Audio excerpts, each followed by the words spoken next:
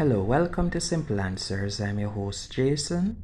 In this video, I'll be showing you how to increase notification sound on Amazon tablet. By the way, you may think that by touching the volume buttons up here, you'll be increasing the sound. Well, you'll be wrong. To increase the notification sound, you'll need to go into settings. Then you're gonna tap on sound. And you can see right here, notification volume. You can simply pull this along to increase the sound, and that's it. And you can drag it down if you like to decrease the sound. If you were to touch the volume buttons up here, that only increase or decrease the media volume, as you can see there. It doesn't affect the call volume or alarm volume or notification volume.